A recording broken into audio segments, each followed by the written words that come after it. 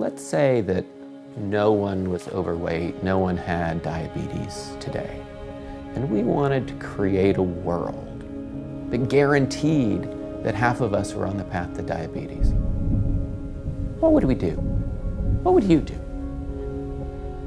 I mean, when I think about it, I think I'd put junk food on every corner. I'd put soda in every meal. I'd make sure the portion sizes are as big as possible. I'd cut the funding for physical education. I'd put ads on TV over and over and over again, making soda and junk food look as delicious and tempting as possible. I'd get superstars, athletes, entertainers to be the spokespeople to try to convince us to eat and drink those products. So in some ways, you get what I'm saying. We've been living out this experiment for the last 50 years. We have done all of those things and more. We have designed our communities for disease in a way that makes obesity and diabetes the natural consequences. It's time for us to now turn all of that around and design our communities for health.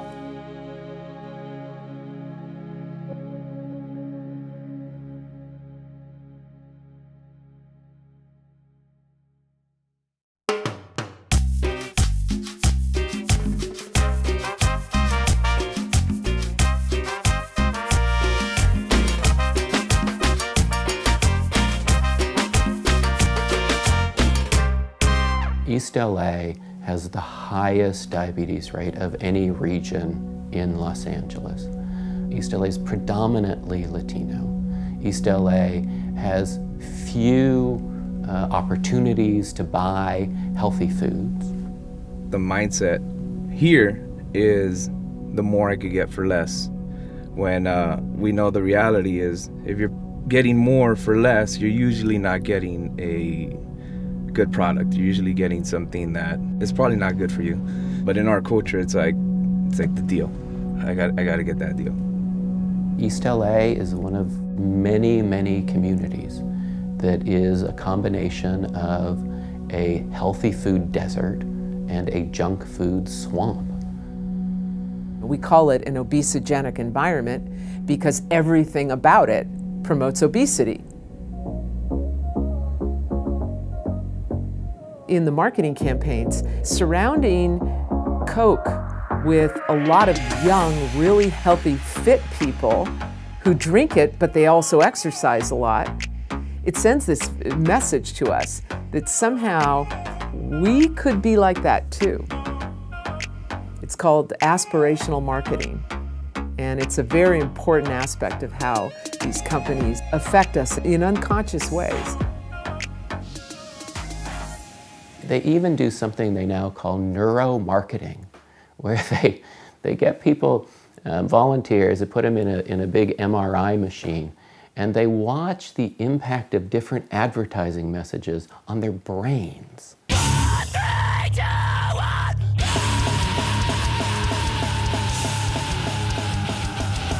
And so they know exactly what it is, what the look and feel and words of an advertisement are that are going to hook us deep in our brains beyond our consciousness.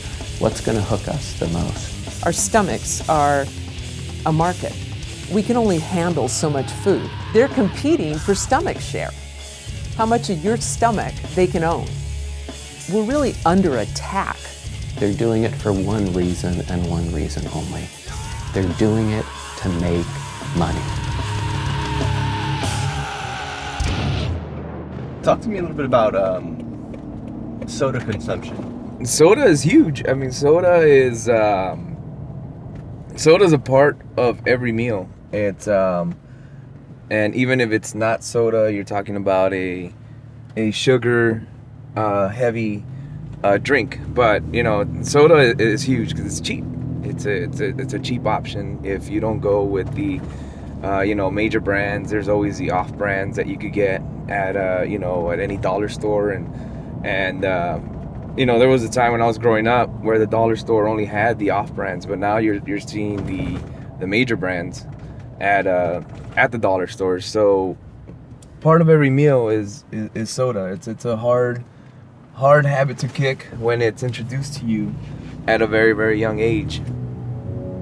The earlier the introduction of sugary beverages to children, even in the first year of life, the earlier the introduction, the higher the effect on childhood obesity. Chronic diseases associated with obesity are chronic, meaning they're long-term. And so the longer you have the obesity, the longer you have likely to develop those diseases like diabetes and cardiovascular disease and liver disease. So clearly we know from a variety of studies that early introduction of sugary beverages to children promotes early onset of obesity. That's one thing that we do talk about openly with like a lot of our members, where it's just you know, the temptation around you, so to speak, and soda's going to be a huge one. When folks from the old world came to this new world, and they wanted to take over the land, they realized that smallpox killed the native population. And so they took blankets with smallpox and gave them away to native people. In some ways, we're doing that same thing now. Food and beverage companies are handing out, instead of blankets with smallpox, they're handing out bottles and bars with sugar, and it's having the same impact. It's happening a little more slowly. It takes 10, 20, 30 years before someone with diabetes is going to lose their foot and then their leg and then have kidney failure. But it has the same impact. There is a real question in the scientific community around whether exercise is a solution to bad diet. And I think we can all pretty much assume that we can't exercise away an unhealthy diet, no matter what these companies throw at us. A healthy diet is the foundation of fitness, right?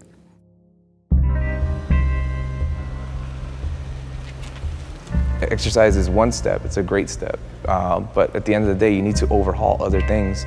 And that's a struggle amongst our community as well. It's almost like they try to negotiate with you, and it's just like, there's no negotiation. It's like you kind of have to, that's another step, you know? So that's kind of one of those battles that we have. It's that old school mentality of you know what, I'm gonna pass away, and no one's gonna tell me what I can and can't eat. If you're not mentally prepared, you're mentally prepared to fail. And in my family, it's kind of who doesn't have diabetes. It's pretty sad. I've had my grandmother pass away from diabetes. My mother has diabetes. My father has diabetes. Outside of myself and my younger brother and sister, maybe a cousin, I'm gonna say everybody else in my family has diabetes, and I have a pretty large family. My mother had type 2 diabetes and actually passed away from complications of type 2 diabetes. It was difficult to see her, you know, the physical struggles that she went through. She started losing her vision. Her health started deteriorating as she got older. Started losing feeling in one of her legs. Every time she would go to the doctor, it was more bad news. You know, eventually, you know, the doctor said she might eventually have to have a leg amputated, which eventually led to kidney failure. So she had to go on dialysis. She ended up only lasting a week on dialysis, and then she died from complications from the dialysis treatment. We did a study not long ago, last year actually. We did a study that showed that more than half of Californians now have either diabetes or pre-diabetes. It's bad now, and there is still a tsunami of diabetes coming our way. And again, it is low-income communities and communities of color that are being hit now and are going to be hit by this tsunami.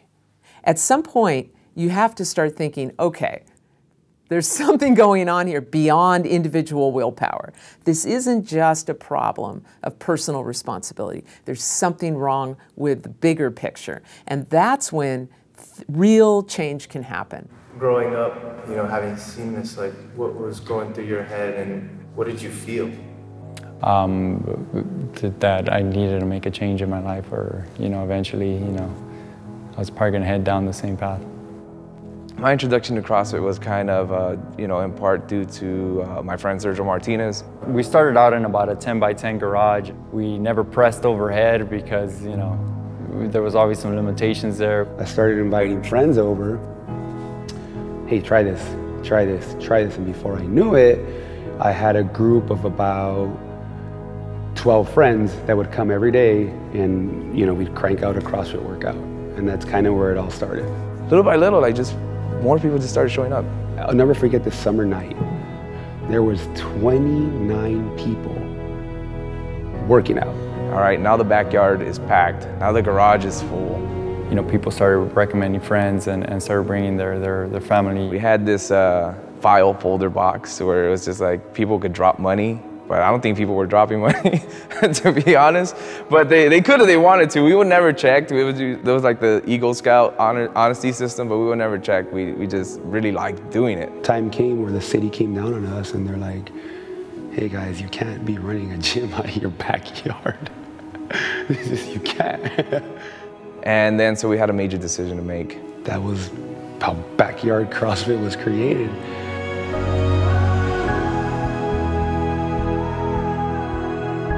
It's really fulfilling to see that we're touching people, you know, on a day-to-day basis and, you know, helping them, you know, eventually with their health and fitness goals. And not only that, just, you know, helping out the community in general, you know, building relationships here as well. In our community is one of those things, if you're invited and you're my guest, I'm gonna make you feel welcome. And I'm gonna make you feel like you're a part of the household. Mi casa es su casa.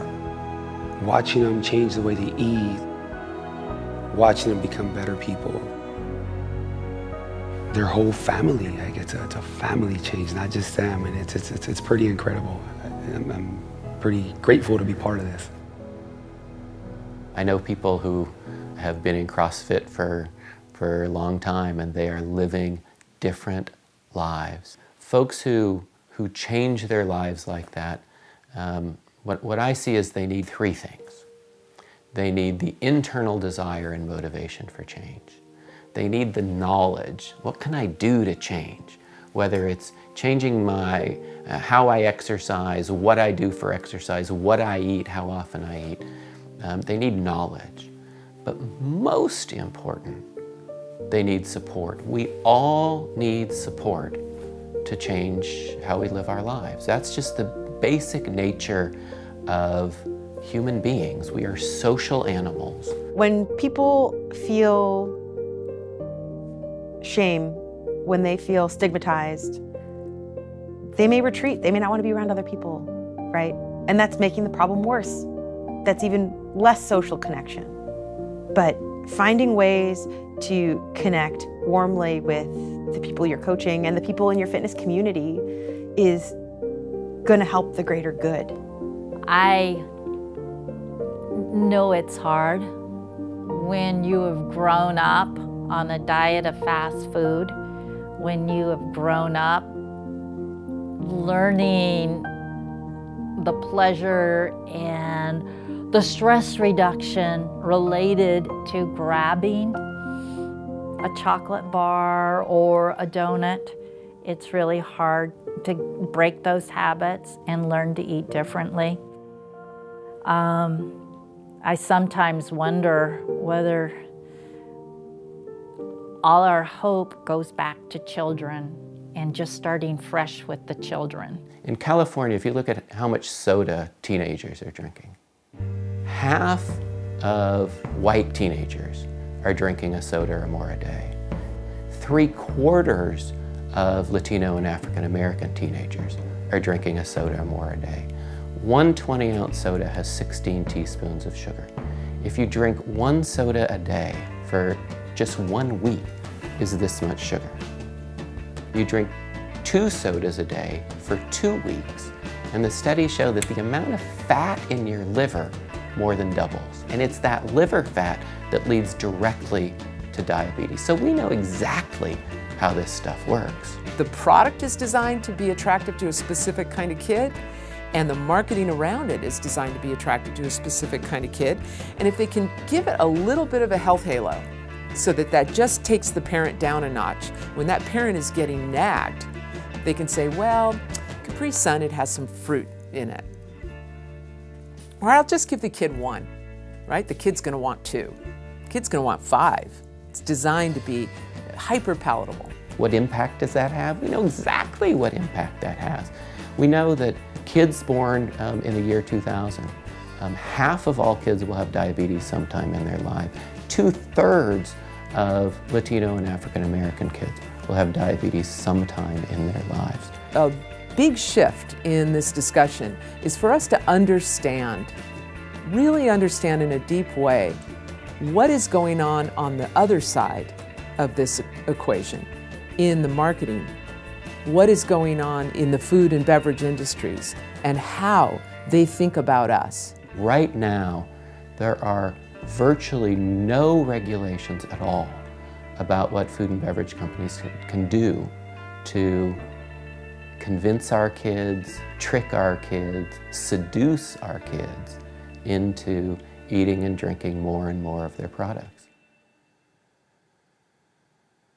Did you know that the percentage of youth, which is the age of 2 to 17, diagnosed in California, 48% Latino drink 1 to 2 sugars, food and beverages a day, sodas?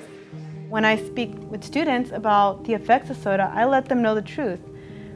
I tell them, do you think the soda industry cares about your health? Within the school, there's 1 out of 3 students that have prediabetes.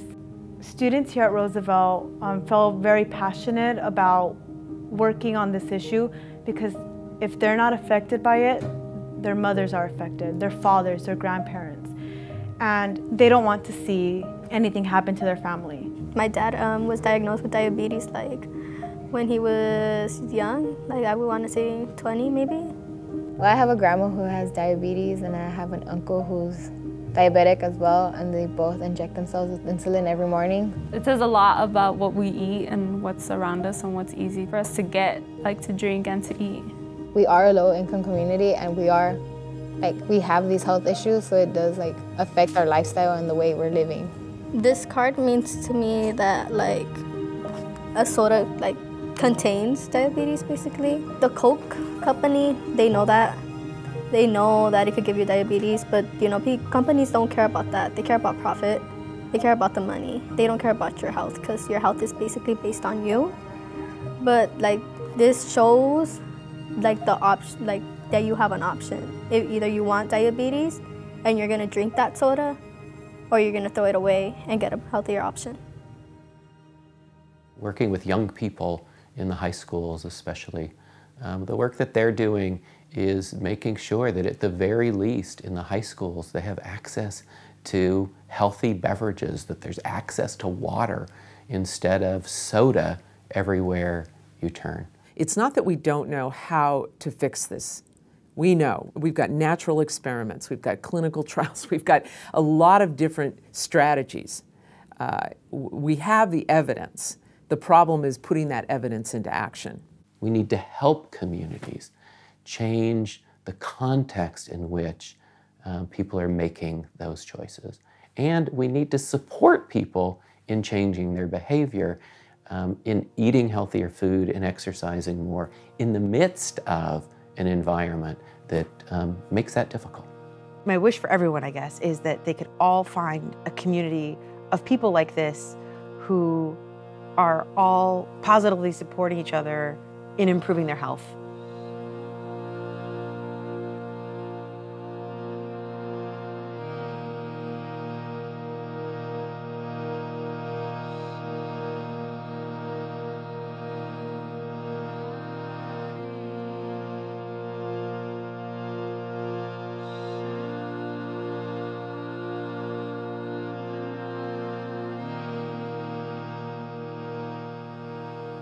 Since day one, the community was great.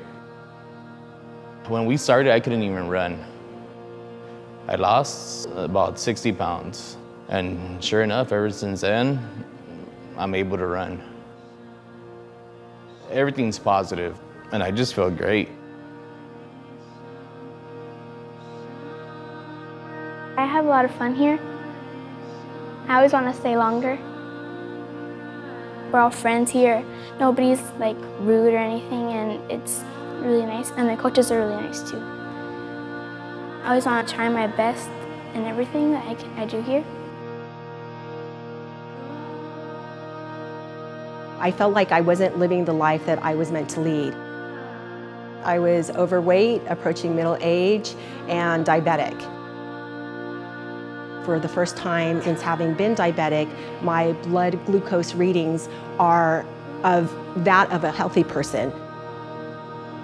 I want to show people that you can do it. It doesn't matter if you're diabetic, you can reverse it. I truly believe that now. My numbers prove it. I feel like my journey has purpose, and I feel like my journey has a destination, not an expiration. And I believe I'm an athlete and I'm a CrossFitter.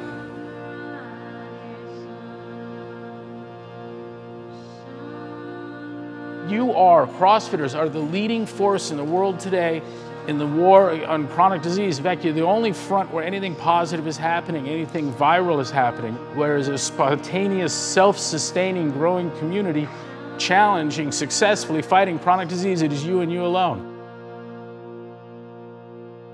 This is a noble fight. It's the right thing to do. It's the right thing to do.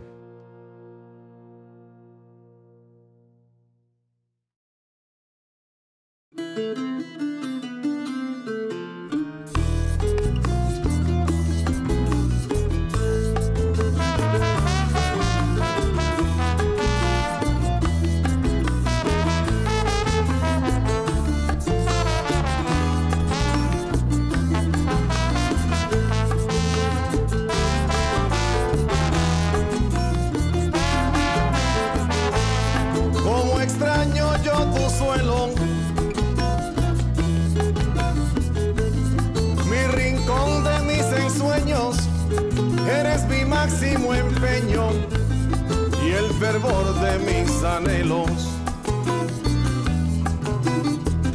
La causa de mis desvelos, la causa de mis desvelos ha sido por muchos años. Porque de veras te extraño y me he de volver loco si tus arenas no toco y en tus playas no me baño. Si tus arenas no toco y en tus playas no me baño.